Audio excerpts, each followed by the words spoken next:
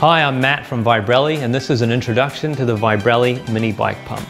This is a great pump for all types of riding, road, mountain bike, or just everyday use. It's a really strong pump, yet it's lightweight, weighing just over 5 ounces.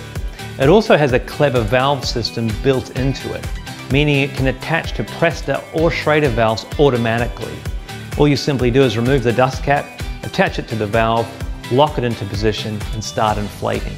You don't have to take this pump apart to swap any adapters. It's quick and easy. It also comes with a telescope design, meaning the barrel can unlock and extend. This allows you to get more volume per stroke for faster inflation. And then when you want to get to higher pressure, you simply lock the barrel off and you can finish off with higher pressure inflation at the end.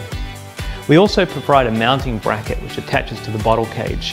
Holes, and it clips onto the pump to hold it nice and snug, and then we have a Velcro strap which holds it into place to stop rattling or it coming off. We also provide a sports ball needle adapter which screws in here so you can pump up all of your sports balls as well.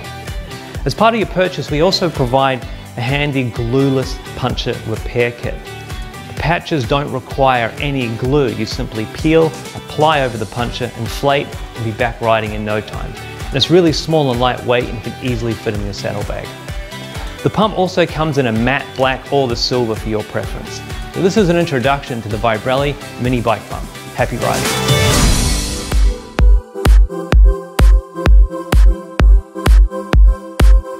In this video, we're going to show you the Pro Bike Tool pump with gauge. We'll start off by taking you through how to assemble the pump. First thing you need to do is open the dust cover at the handle end of the pump and unscrew the hose which is stored within. The hose is then screwed into the opposite end of the pump, so you need to open the dust cover here and then screw in the hose at the relevant end. There's arrows on the hose which show you which end you need to use for either a Presta or a Schrader valve.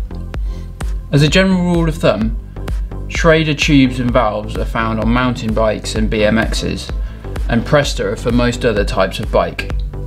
On this occasion, we're going to be pumping a Presta valve, so you assemble the hose into the pump like so.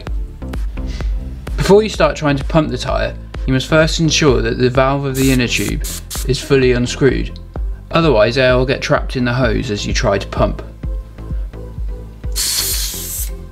You then screw the hose of the pump deeply onto the valve of the inner tube like so.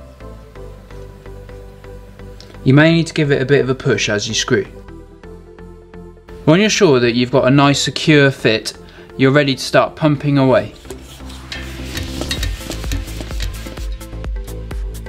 Once you've started to get some air into the pump, you'll see the pressure gauge starting to rise, and that's the red tube here. You can see now that we've got about 4 bar or 40 psi. Once you've achieved the pressure that you want, you simply unscrew the pump and hose from the valve, like so.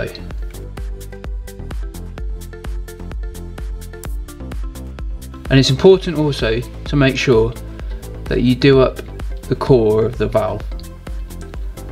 Once you've removed the pump from the valve, you're ready to disassemble it. All you have to do is unscrew the hose from the pump and place it into the handle end of the pump like so, and screw it in. You then replace the dust caps at both ends, stash it away into your bag or your pockets, and you're ready to ride off.